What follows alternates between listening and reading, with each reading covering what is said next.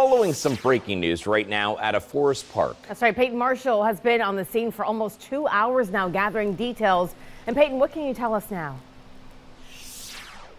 Yeah, Amber, what I can tell you now is Forest Park Police, they actually came here around 2:15 this morning. We do know that this was a fatal shooting, that one person was found dead inside the home. What we know is the second man, police say, was found outside on the sidewalk with a stab wound. Police are very much investigating. In fact, I'm going to take it aside so you guys can actually get a look right now. You can see the blue tarp that's really covering the exit of the front aspect of the home. What we know, again, officers responding around 2:15. This is right here on Lynn Crest Lane. The man stabbed, we know he was transported to UC Medical Center.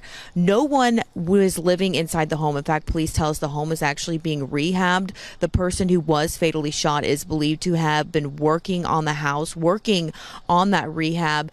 We've been following just down the driveway. There's been yellow evidence markers outside and lining the silver car in the home. Now, something we are working to learn at this time is what was the relationship between the two men. We do know, again, that the one who was fatally shot inside, police tell us that he was working on the rehab of the house, but we're still working to learn what their relationship between both of the men were. Again, this is still very much an active investigation. We're going to give you more updates as soon as we know. For now, I'm going to send it back to you in studio.